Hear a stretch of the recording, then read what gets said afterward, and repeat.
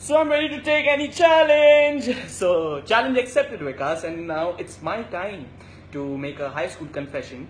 So I remember I was one of the most studious child, till my 10th standard, and I used to score like 80%, 90% most of my times in the subjects. And I remember because of my group and my friends, they wanted me to, go with them, and I opted for PC, and that's physics, chemistry, maths, and computer science.